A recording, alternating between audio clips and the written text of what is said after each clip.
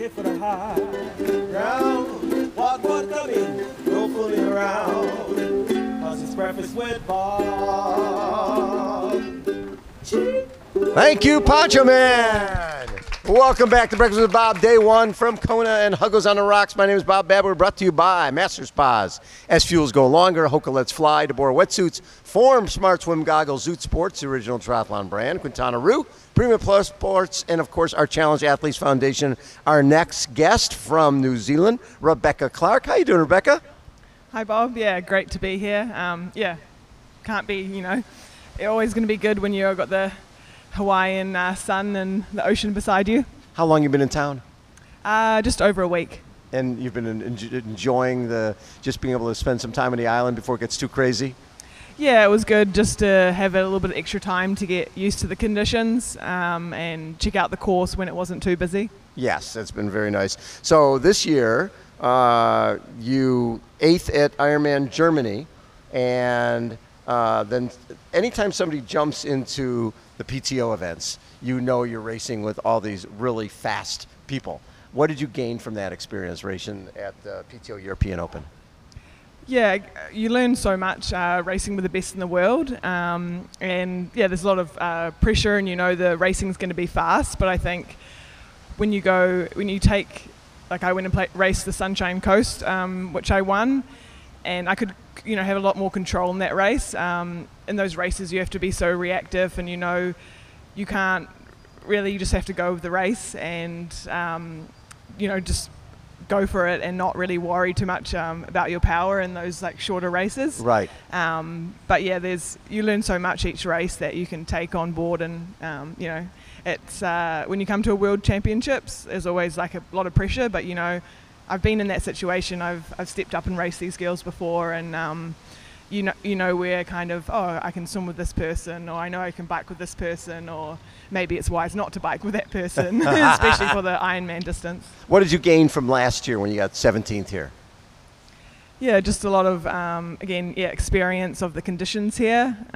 You really have to make sure you're kind of taking care of yourself during the race with nutrition and hydration, because I think if you make little mistakes, they get even more accentuated here. I know that there was about 20% of the field ended up, DNFing last year, so you're always conscious. I think last year my first goal was just to finish. Yeah, right. Because I didn't want to come here, you only have so many opportunities to race here as a professional. And I didn't want to come and have a DNF next to my name, so it was more about do everything to ensure you get to that finish line, and then see where that kind of ends you up. I came in with no expectations.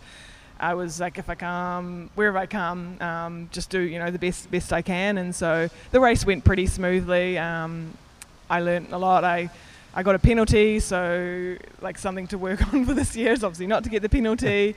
I was happy with my swim, a little bit, pretty happy with my run. So something to build on and kind of aim to be better than from last year. So growing up, what were your sports? Mainly swimming, but I did a little bit of everything. Some team sports like netball, water polo.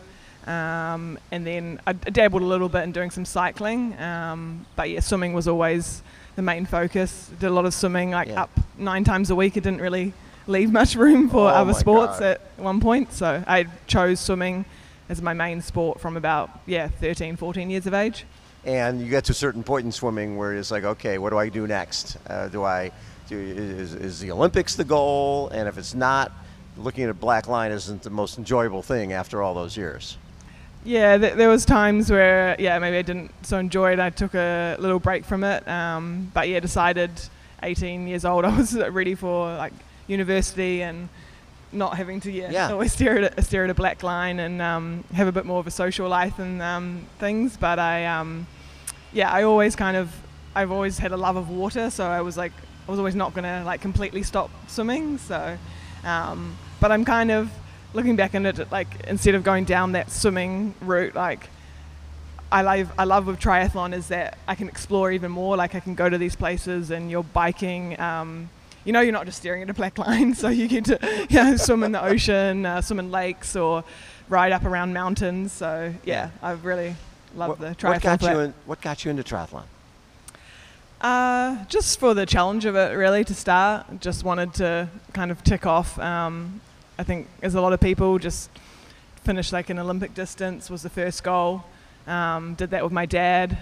Really enjoyed it, and then it just kind of snowballed from there, really, onto qualifying for like the World Champs as an age grouper, and then turning into pro, and then moving on through the long distance, and then do one Ironman.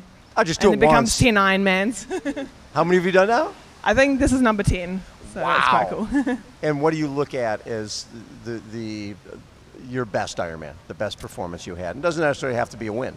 Yeah, I think the best one I've had is Ironman Australia last year, where I placed second to Sarah Crowley, and we know that she's podiumed twice here on the island, times, and so to be up and racing, and we were separated by a minute at the end, and it was my best run, and just complete performance that qualified me for Kona. So it's also special because it qualified for my first Kona from that, and it was also, I think I was at a point where I'm like, do I continue with this? And of course I had to continue because I'd qualified for Kona, but I thought, no, I can step up and I can be against world-class athletes. So yeah. So you did some of my favorite events. So Ironman Australia, then you go to Challenge Roth and got fifth at Roth.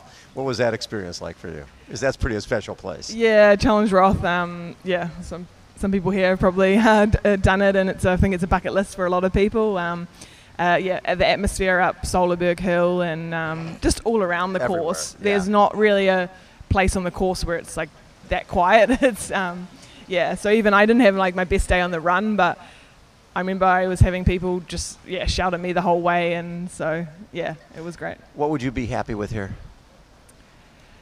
I don't want to be happy with like I've got to be like this place, and I'm gonna, I think I'll be happy if I execute a great, simple swim, bike, run, but make kind of good decisions, and just like do my best in each of those, and just know that when I cross that finish line, I've given it my all. There's like, this is the finale kind of for the season, for the year. I get to go home after a long time away, so I remember last year I was telling myself, you can have a holiday. When I was running down the Queen K, just keep pushing. So, you can just kind of leave it all out there. And if I've done that, and I've, just know that I've given it all, then I'll be happy. How have you changed as an athlete in the last couple of years? I think, I've improved. I've improved across, I think, my 3 disciplines. I think I've grown a bit more in confidence. Kind of just feel I've had, more support with like sponsors and things, and that kind of, it just helps to have that team support around you. And I think, you're better. I'm a bit the same person, but I think, I'm just a faster version of yourself. Faster athlete. How about a round of applause for Rebecca Clarke, everybody? Poncho Man, take us out. You gotta run real fast, you gotta run real fast. Grabs that wave and never turn your back. Cause it's breakfast with Bob. Poncho Man, everyone.